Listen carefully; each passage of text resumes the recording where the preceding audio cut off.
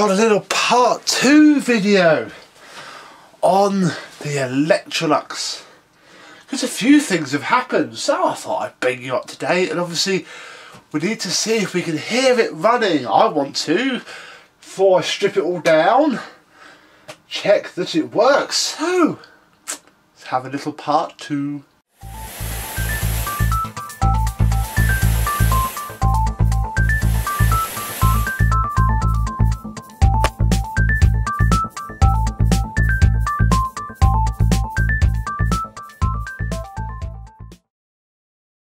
Yes, hello my vacuum cleaner chums, how are you today? The Electrolux Model 12, or XII as I found out this is. Many thanks to Mr. Doug Smith from the Canadian Electrolux Museum.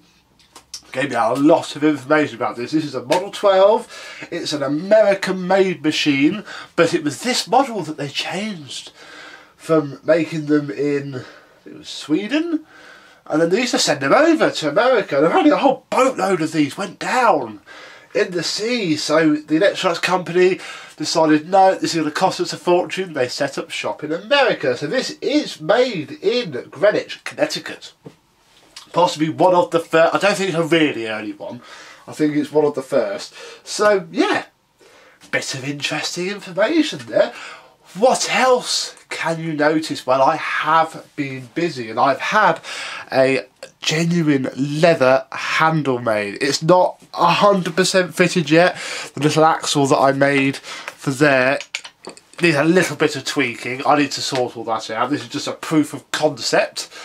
Got a couple more as well. The guys made me a load and they're all in here.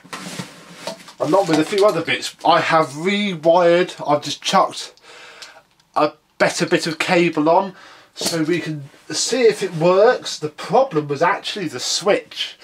The switch wasn't clicking. It's a really interesting switch. Put a little video up for you.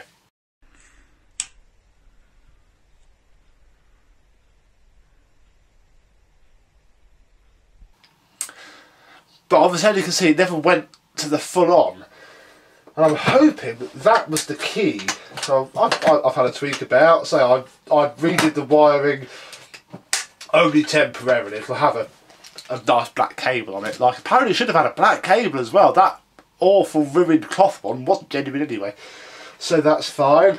I have some more handles. The guy changed the spring. This one, it's got a hacksaw blade as its spring. And it's not too bad, but he then went shopping. And I've got some samples here and found some different type of metal. And that's what these are. So when I tweak the bar that I'm using, I shall fit one of these.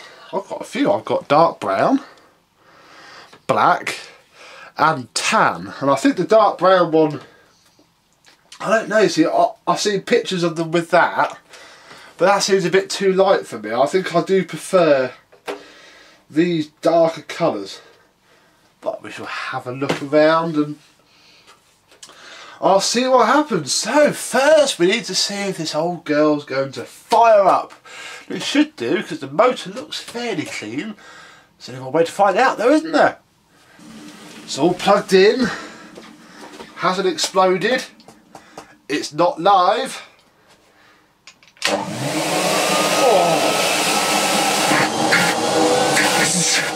That's not bad.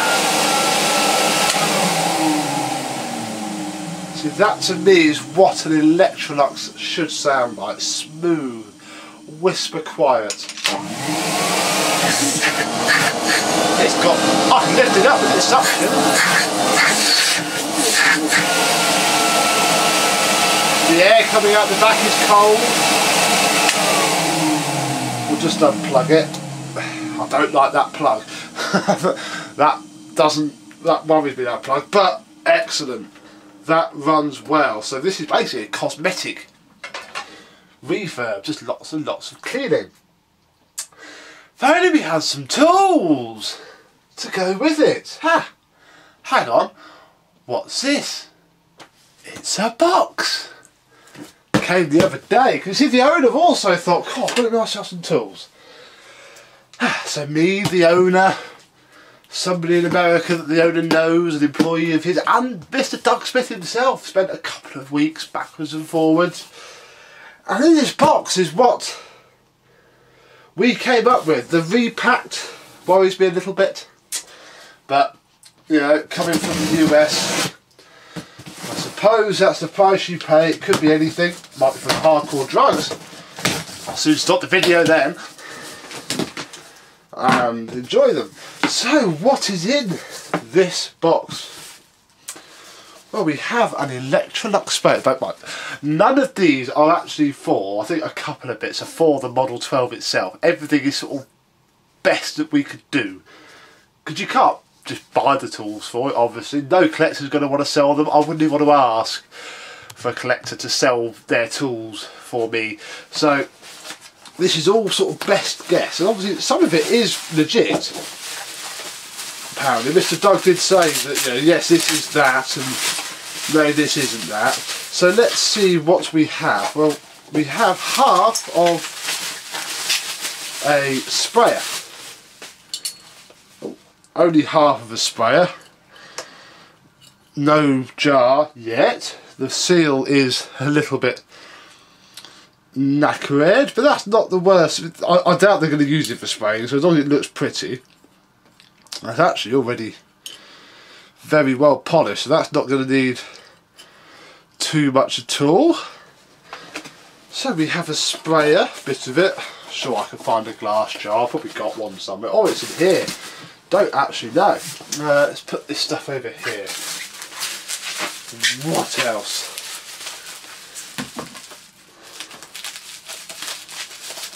In here is a wand. Apparently these wands are the correct ones. Ooh, a little bit, these are good polish. Loving the Electrolux logo embossed and stamped into the top of the wand. So we have one wand, we have two wands. Yes, indeed we do. Two wands, so that's good. Apparently they were, so obviously these aren't Model 12, but it was the same style, so that will do. What else? Can't remember what we ordered. I'll be honest. This is a couple of eBay listings. You might have sold these. You sold these, you comment. This is like a couple of eBay listings worth of stuff. There is a bent end with no hose. Again, you know, the correct type of bent end.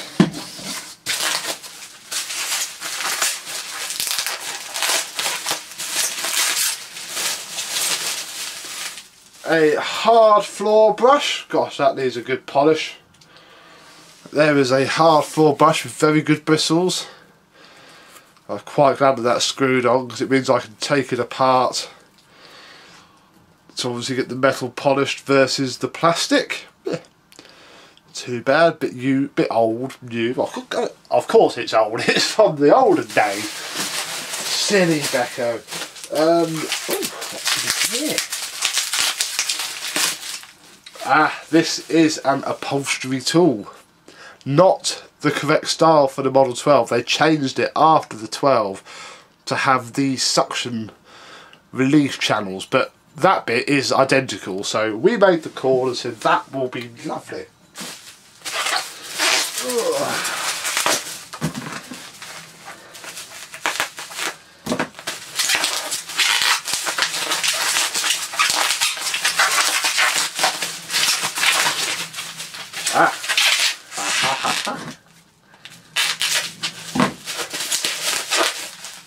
The atomizer. You put your probably very dangerous chemically bits and bobs in there, put the diffuser on, and I think I'm right in saying it sits, oh, maybe it doesn't into the hose, it goes somewhere. I haven't got it, well, it doesn't go anywhere, does it? I'm sure, where does it go? So I have to find the manual. I thought it screwed onto the end. Ah! Right. It almost does. I forgot. On this, you've got to take this off and then screw it into the end. with that off, oh, it still doesn't, but I think that's how it's supposed to go. So that can look pretty. Ooh. What's in here?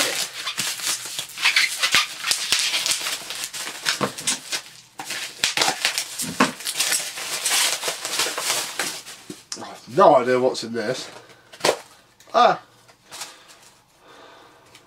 Oh, I was hoping that's not make a mess today.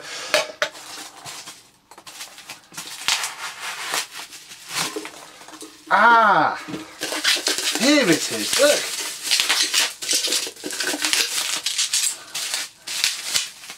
Here is the glass jar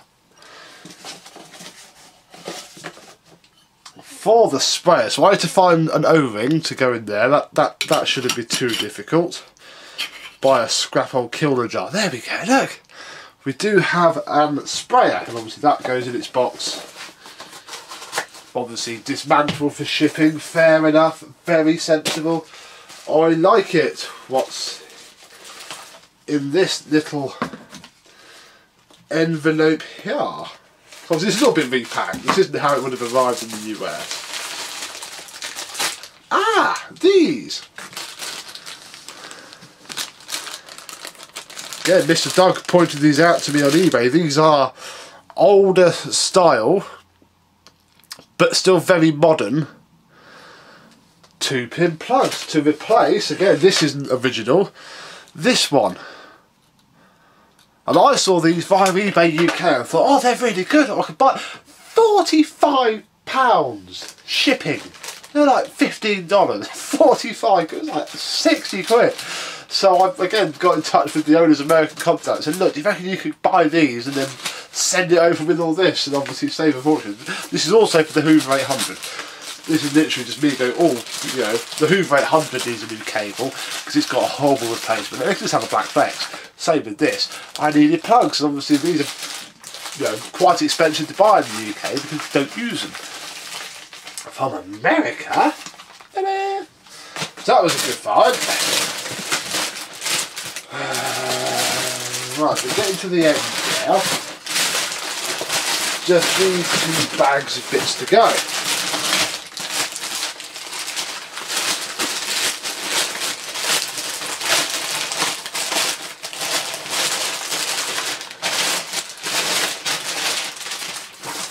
What's in here? Well, I think I know what's in here.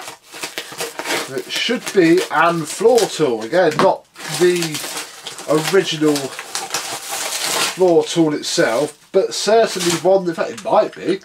It does actually match this-ish. This is a carpet tool. Look, it's got the... Oh, I knew what that was called. The little grid that comes and goes, because it's written on the side of the one for my automatic G. By the way, there is the floor brush. That's good. Gosh, that needs a good polish, doesn't it? Excellent. So there's that. In here we have some more tools. Have another basically whole toolkit in here. And this isn't from the Model 12. I know this isn't from the Model 12. This is from, I think it's from an Olympia. Oh god, they've used like sticky back plastic.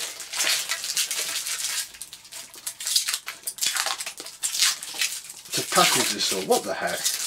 God.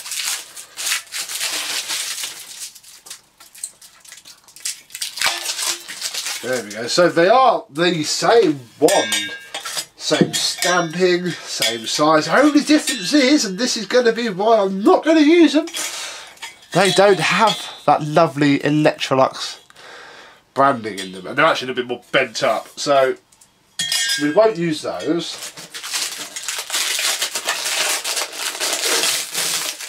Yeah, they're not in as good condition.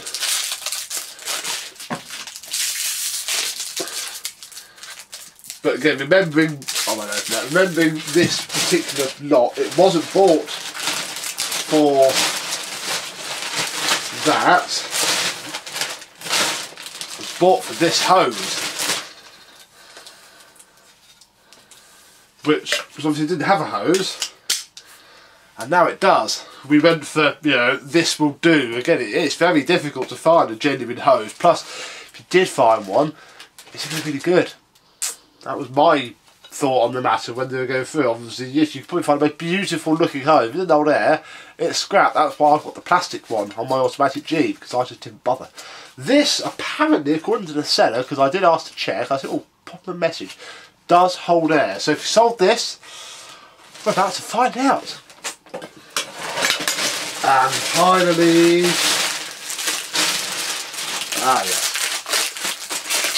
another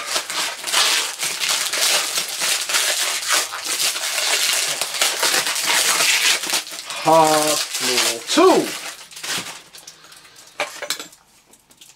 In fact, it's a different hard floor tool because it's bigger, and it has Electrolux embossed in it. So I think this is going to be the one that we use. This one, who knows?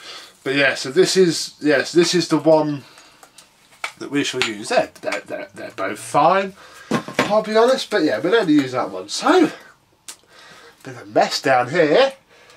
I think should see if the hose holds air first, because I can keep you there. So we'll plug. Now I know this isn't going to kill me. We'll plug this back in. I'm still not going to touch this plug very much. We'll pop that out of the way. Let me just stick it into the adapter. That there has the cloth bag in it, so we don't have to worry about that. So I'll pop that in there. I'll fit the hose.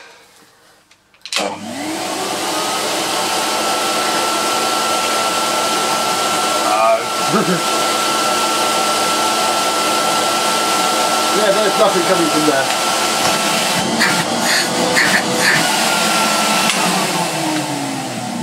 I don't think this hose holds air.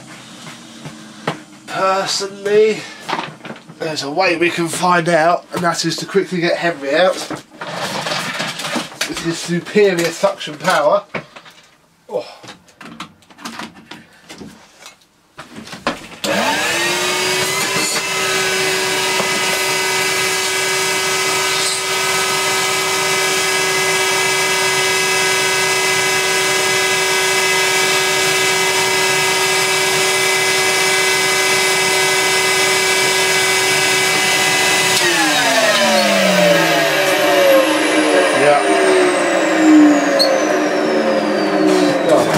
What a shame.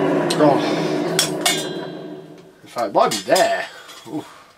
There's a bit of a hefty kink in there. Let's see what that feels like.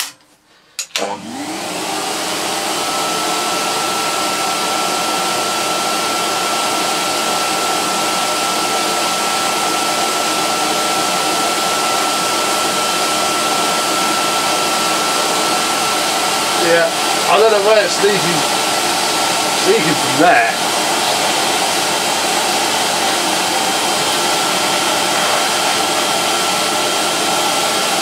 And there's a bit of suction coming through.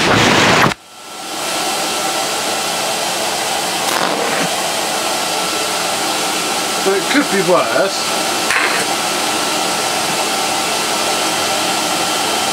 But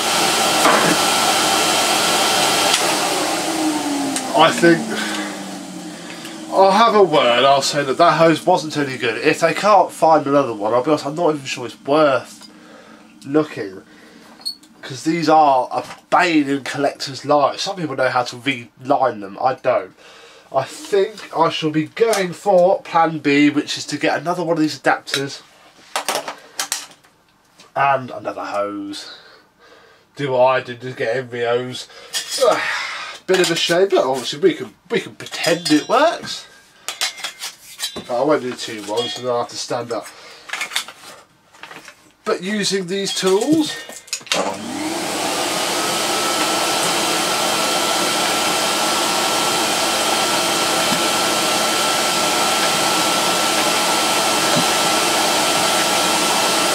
was alright. Obviously you can turn it over to have a smaller concentrated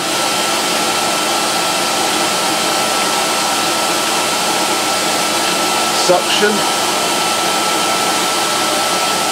Yeah, it's leaking from everywhere.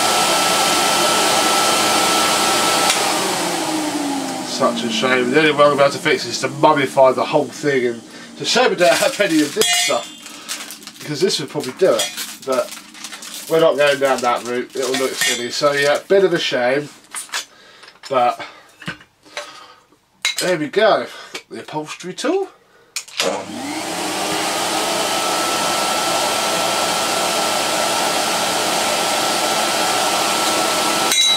the hard floor brush.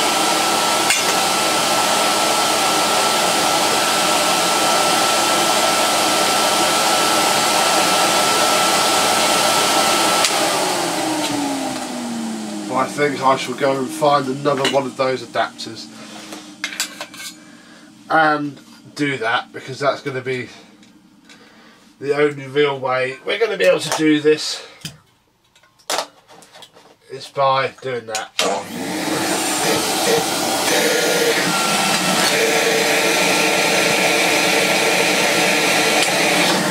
That's the wrong end, this doesn't fit either. I don't think this was from this machine, that was something that wasn't. But we can pretend that screws onto the end like that. Oh, I've got some bone to it. In fact, if I do, oh god, yeah.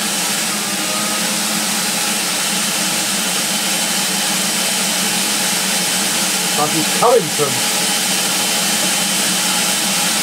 everywhere.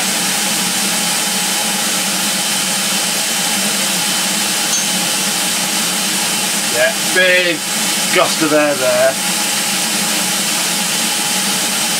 Well, a lot of it is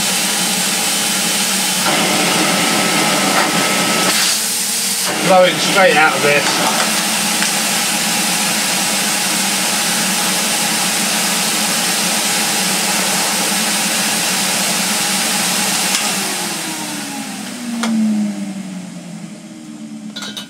So, bit of a fail on the old hose, not especially surprised at that. I was hoping it wouldn't, but it was. Hey ho though, eh? Could be worse. So, here we go. We have more than we had before. I've got a spare metal dusting brush actually, because I've got two with the automatic G, so I shall put one of those with this. Need to keep this because my hack will be the heavy hose, and to make the end fit into there somehow, so I'll keep that. We have some beautiful ones, two lovely perfectly good floor tools, some spare handles, and I'll probably only use this one, the sprayer, and of course I have some nice vintage looking but very modern 2-pin plugs to use when this is done. So I think I am ready to start this refurb. I always like to wait until we have assessed the machine and it looks very, very good. It sounds perfect, so as long as it sounds that perfect when it is done, it should be alright. Next thing to do for me is to get it all apart, try and give it a bit of a polish. So that'll be for me to do, but for now, for this video, for you, this part 2, I just need to thank you very much for watching and say that I shall see you soon. So, bye bye.